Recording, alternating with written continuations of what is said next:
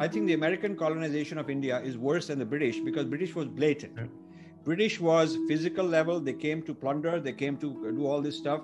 But, we knew, the people in India, my grandparents' generation and before, they knew that, okay, these are conquerors. They're controlling us, and we are the ruled people, and, they are colonized us.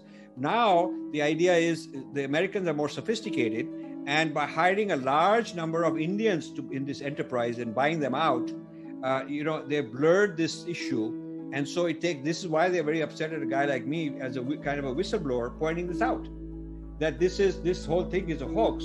So what we are calling liberal arts is actually a hoax. So I want to mention two other trends in India. One is that the Americanized liberal arts is now being set up in university campuses in India, one campus after another.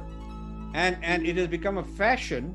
Previously, it used to be that this kind of an export of such knowledge to India was done with a few very senior people who came and studied here, the Gayatri Spivak types and a few dozen others, and they would go back, give lectures and train people. But now entire universities, liberal arts colleges are being set up. It's very fashionable to set up an American liberal arts college in India and to bring this kind of a curriculum which has no hard sciences in it, logic in it, hard philosophy. It's basically all relativism and basically about victimhood and who's the oppressor and who's the oppressed, and it's all bringing this kind of a politics into the university, becoming very emotional, and you bring in people who are supposed to be the victims and everybody else is supposed to be apologizing for their tradition, for their culture.